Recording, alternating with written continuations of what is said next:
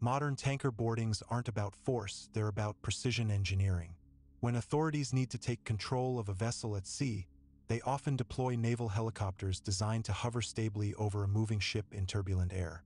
These helicopters use advanced flight control systems that compensate for wind shear, deck turbulence, and the ship's motion, allowing crews to hover within meters of steel masts and cranes.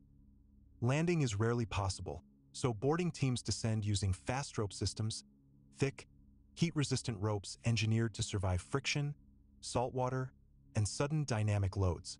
Boarding gear is purpose-built for fuel tankers, non-sparking tools to avoid ignition, lightweight armor balanced for unstable decks, and boots designed to grip wet steel coated in oil residue. Every kilogram matters. Too much weight increases slip risk and slows movement.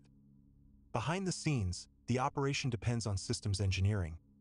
Satellite vessel tracking, encrypted radios, radar feeds, and coordination between the helicopter, command ship, and boarding team. In modern maritime operations, control isn't achieved by brute force.